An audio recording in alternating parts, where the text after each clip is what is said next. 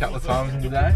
I'm more into like the happy hip hop, like Tribe Called Quest and De La Soul and dudes like that. They were really cool. Not the, I've just been trying to get MP3s off all my friends. Everything's just online because I want to take the car camping and I want to like go out and like there's probably no reception. This wouldn't be a bad car for camping, would it? This would be awesome car for camping. 7-seater. I'm gonna put a boat out the back. And tow the boat.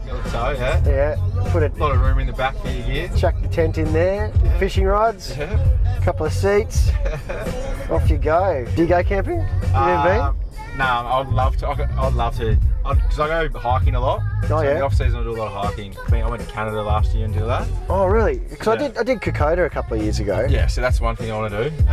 But camping I haven't done just because I've been hiking that by myself. I've been doing day trips rather than camping out at night. You've done 1,000 steps? Yeah.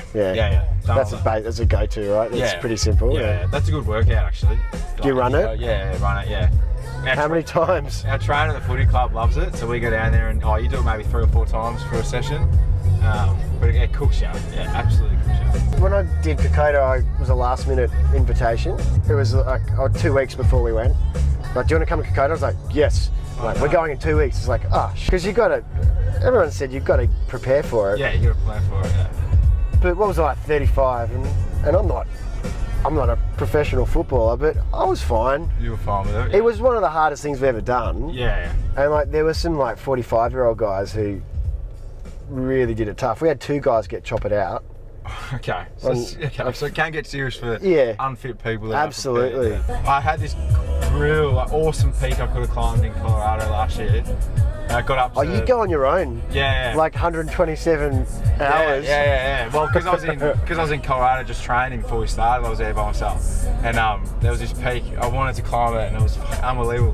Got to a certain point and I had to scale these rocks around, pretty much, so you had to have your back against it. I was just like, nah. It's like one fall, And and who's gonna know? Yeah, exactly. Well, the thing that scared me off was the day before someone said, like, someone had to get chopped out. I was like, well, no, I'm not. So I stopped just before there. Yeah. So it's not worth it. That's really cool, man. It's better than just running around the pitch every day. Run around the 10 or something, you do that. 2 weeks over there, it's equivalent to probably about a month to 5 weeks here.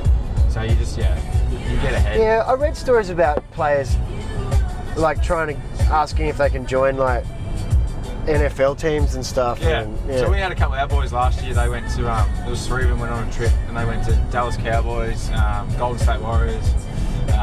They went to Nike Academy. So they did a couple of stuff like that. What do they do?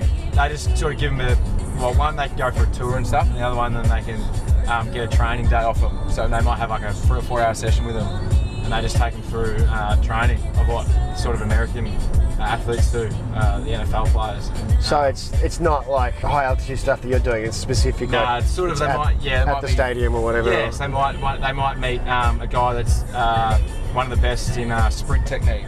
They might do some sprinting stuff, or one of the best in agility technique, and they go do some agility with him. So we got our trainer at our footy club who went over with a couple of boys, and he's in sort of consultation with a couple of people over there, emailing them and saying, look, we've got 3 players who play professional sport in Australia. They want to get some knowledge and they want to train. Are you willing to do stuff? And they do it, because we do it we had Oregon University out here last year before. And that's whenever they come out. Did you teach them how to play footy? We try and teach them how to play footy and all that kind of stuff. Could they pass and kick? No, they can't. They hold the ball at the end of it, so it's like an NFL. Because they want to throw it, they'll spin it. Yeah, that and like the punting of the NFL ball, so they can't. There's a few AFL players that play, don't they? That have converted, They're just the kicker. It's all ruckman, big ruckman. So Mason Cox, Collingwood's a ruckman. Jason Holmes from America's a ruckman. And what posse are they in gridiron? Oh, they're probably more basketballs even. Probably. Yeah. I don't know about. Well, gridiron, I'm not sure. Maybe probably a big tight end, big offensive lineman kind of thing. I know there's a few like leagueies and union boys that are just the place kicker. Yeah. See, Can you imagine that, getting paid $1 million a year just to go on, kick it, and then run back off again? You're good kicking rugby, because they do place kicking. You can convert it to the NFL, I reckon. Yeah. But Aussie rules are such a different sport. We haven't really got a type of player that could probably play. Like you saw Jared Haynes play in the NFL. Because he's that running back type. Rugby players are... How funny was that? It was just like he was the Hain plane. Everybody was just he was the most he sold the most jerseys pre-season, and everyone's like, we love him, and then just his one bad game, and they're like, nah, that's it. Crap, no second chances.